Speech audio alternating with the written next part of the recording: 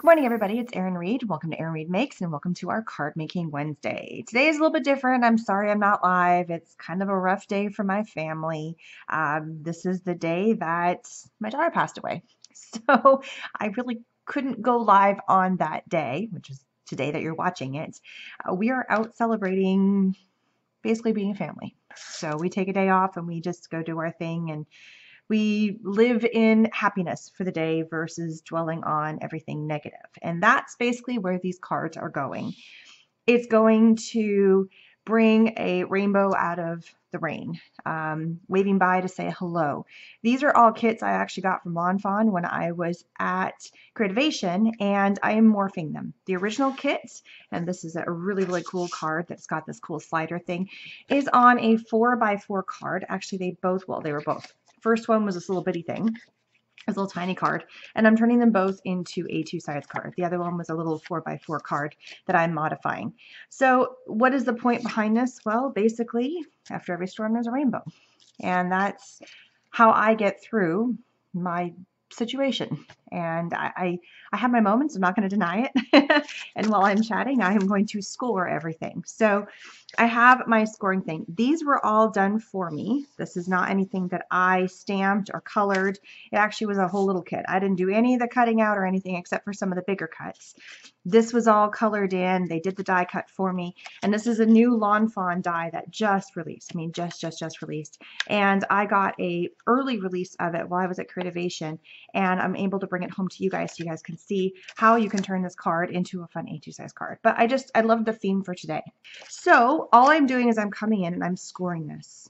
And so I don't know how you guys handle situations.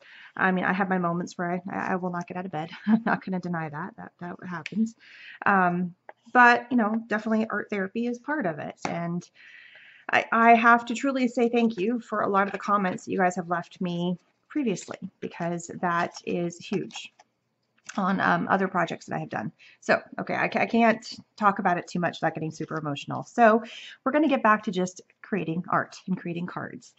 So in the tutorial that you guys saw, or that I saw, what they're doing is they're taking these little sections here, and then we are going to add some adhesive. So this little flap gets folded down. So I'm just going to add the adhesive. I am just pulling off what's on the back here. This is actually just the back side of an old planner that I had, one of those giant day planners. The cool thing is, actually, I'm going to use, I don't want to get this all gross, so I'm just going to put a piece of paper.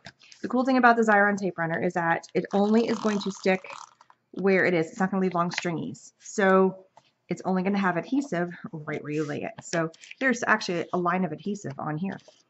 It's kind of cool. I'm going to place this little piece, and this piece and this piece, like this whole shape right here and this whole shape right here, are part of the die set, which all the links will be down below for you guys to see that stuff. So that way you guys can get your own, because they're pretty cool. All they did was they added, to kind of show you what they did, they stamped the image and colored it in. So as you can see here, it's stamped in a giant square of gray, and then we have the little clouds on there. I think they pre-cut or pre-printed all of these because they had a ton of kits. So I can't imagine somebody coming in and actually stamping all this, but I could be wrong. Maybe they did. Maybe this is hand colored. That's a lot of work if they did that. And then you have stamped this, colored it in. Here you can see the little coloring in on this. And so that's where these two pieces come together. So really, truly, any fun stamp you could do this with. So you place this little tabby piece right behind here, and then you just pop. So this little piece right here pops in behind here. Basically, you're just kind of doing a little fold here. And there's 4 little sections. You paste each one of these right behind. Look how simple. And then right behind there. Ta-da. And then, look, this is the cool part. So I got to get this just centered just right. And then look at that. See, so you have the sunshine on a cloudy day. Pretty cool. So you can't, it's got to get all kind of glued in. So what we are going to do now is we're going to add, can't get any of this to be sticky, but we're going to put a little bit of adhesive right on the edge. So I'm going to come in again and add my adhesive right here. And the reason for that little folded flap section is to give it a little bit of room, a little bit of wiggle room, so that way you do not have to worry about this getting squished with the 2 pieces of paper. I'm holding my tape runner my little tape upside down. That's what that little knob is on the top. I always forget about that. All right, so that goes there. This piece just folds over. And so the only sections that are glued down are right here on the side. And then look, ta-da, isn't that cool? I love that. All right, they also cut, look at this. I mean, they really did think ahead on all these things, all these little pieces. So I'm gonna go ahead and pull out my 3-inch sticker maker. I'm running 2 cards at the same time. So while I have this out and while I'm gonna go ahead and open this up. This is just a little, like a little flappy thing. So the top tab. I'm going to go ahead and run all my little bits and pieces, and I think that's all I have for this card. But on this particular card, I have the bunny, both bunnies. I have my little banner. I have all these little flowers here. I mean, there's a lot of stuff that they did. And this was one of the card kits. Actually, the day that I went and videoed in the booth, they were doing a card each day, and they had everything pre-colored, so you didn't have to spend a ton of time. You just stamped. You were using their papers. You're using pre-done stuff, which I thought was pretty cool. Oh no! Oh, I think I'm at the end. Whoops, there it is. See, I'm at the end. That's how you know you're at the end of your tape runner, is that it actually pulls out. You can see a little bit of the cardboard. So let me grab another one real fast. And heads up, this little guy is recyclable. So don't just throw them in the trash. Throw it in the recyclable section. It actually says non-refillable, recyclable. So do that. So this little bunny right here probably did not get enough adhesive on. Oh, it did. It actually has. So I'm not going to worry about that. But I'm going to go ahead and run through these little guys right here. I am going to place my little pull tabs. So there is a rounded end and there is a square end. And the rounded, it really doesn't matter too much because we're going to be placing that little flap over top.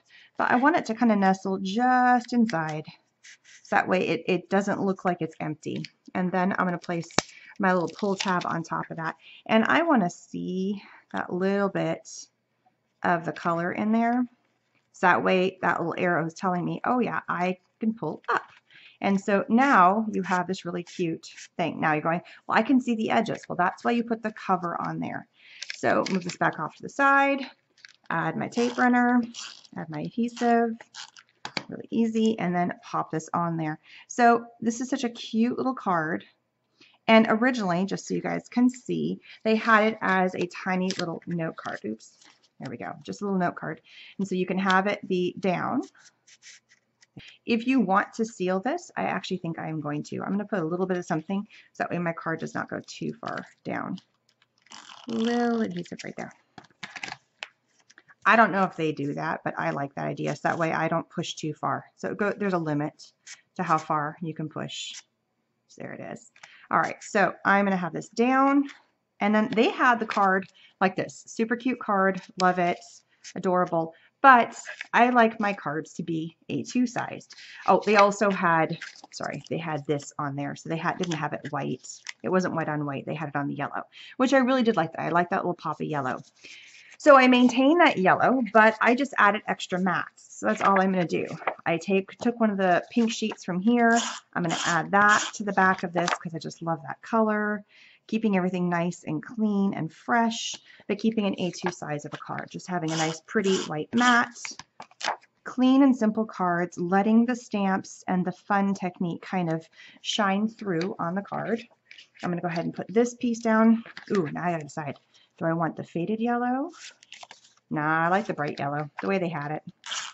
So all of these are from their paper packs that they have. And did I put these on? Nope. See, look, I am talking too much and not paying attention. So yeah, I will rip my cards apart. I even put this one on funny. So in a card like this, making your layers perfect, to me, makes a difference. Because if you just put it on a tiny bit wrong, it's not going to look as good. Nope, still put that on wrong. So let me fiddle with this for a second, and we'll be right back when I get these on straight. All right, so now I officially have that on straight.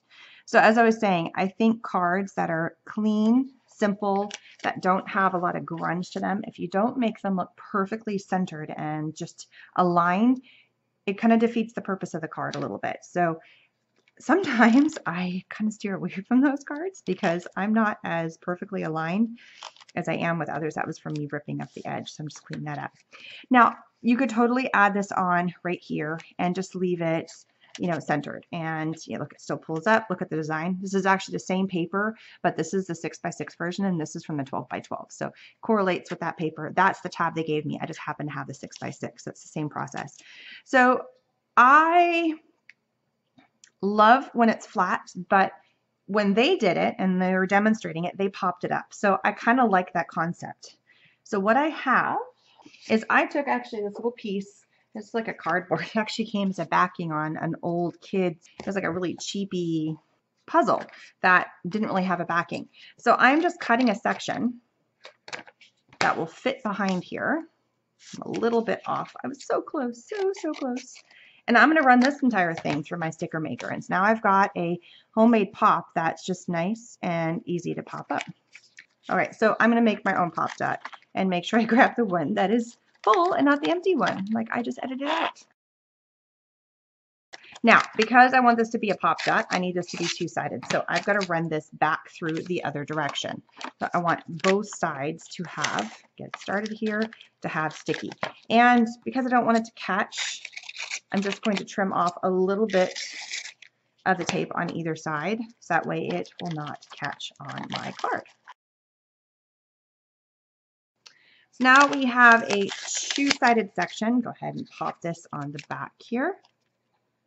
So truly, anything that you have that has a little bit of dimension, you could use that kids fun, that fun foam. That would be great because that really does mimic foam dots, right? You could use cardboard. I've used that a lot. I found this is really heavy, thick chipboard, basically is what this is. So many options of what you can use to help kind of pop up your cards. And there we go. Cute little card. And for today, after every storm, there's a rainbow. I filmed this ahead of time. I couldn't quite grasp to do this too close to the date, but it's looming for me. And so I need that. I need that little cheeriness, that little bright and cheeriness. And that's what Lawn Fawn to me is all about, putting a smile on your face as you see that card.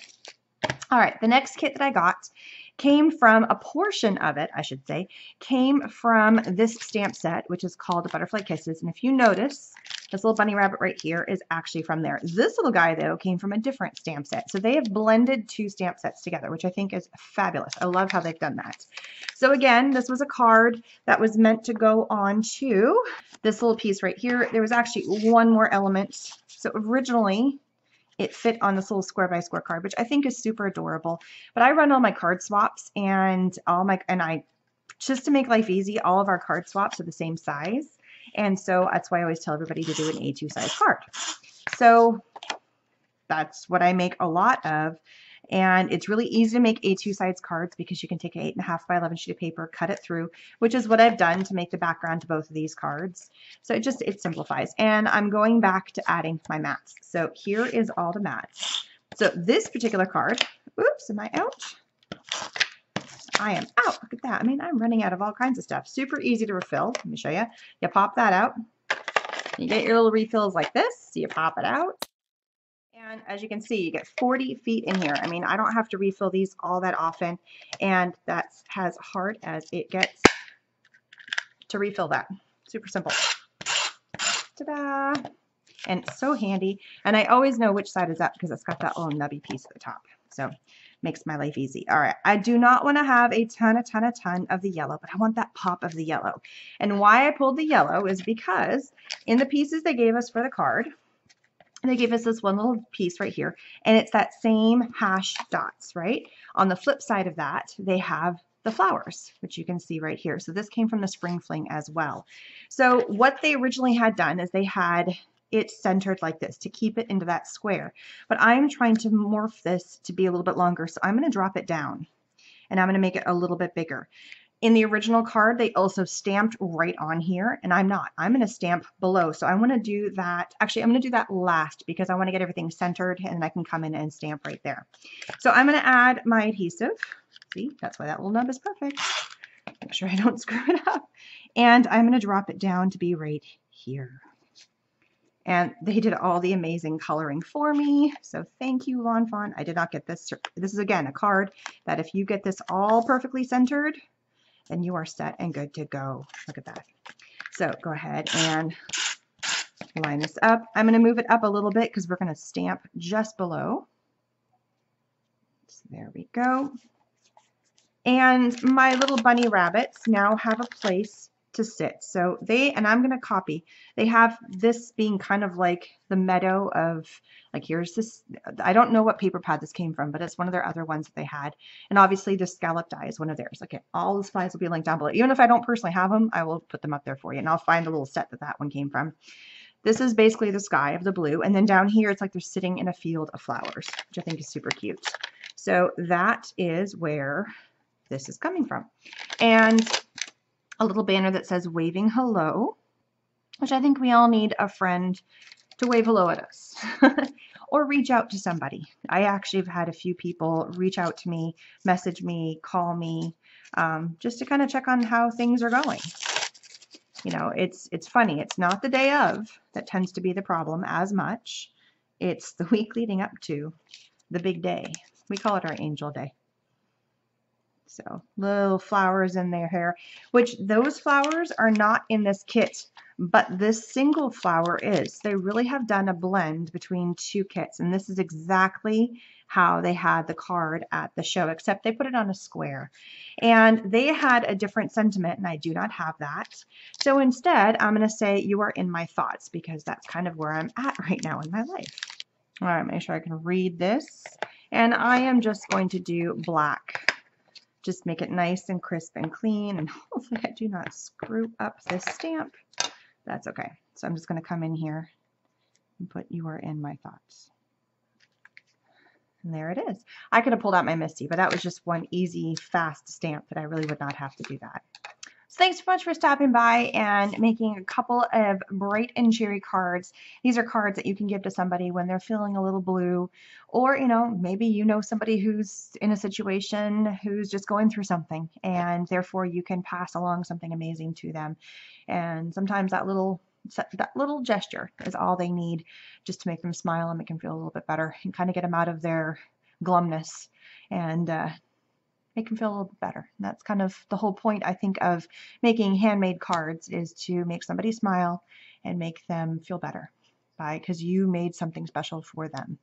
And you can't get any more smiley and cute than Lawn Fawn. So take a look at the couple of cute cards that I made with the inspiration completely from what they have created. I've just modified a little bit, but you can see how simple it is to, you know, stamp, die cut, then color, then die cut that out. And then I'll find out what that little guy is. And then this, you cannot but smile when you have a card, when all you're going to do is want to play with it over and over and over again. I mean, that's just so cute. I love that. And really quite simple. If you want to check out the videos at Lawn Fawn about how they die cut it, but once you have the die cut pieces, which is where we started, assembling it is very, very simple. It looks a heck of a lot more complicated than it really is, but it is not. It is so super easy. And you can't deny that that's such a happy little rainbow. So thanks everybody for stopping by. Please don't forget to subscribe, hit that bell button for further notifications. Links for all the supplies will be down below, and hope you guys have an amazing day, and I'll see you later. Bye-bye.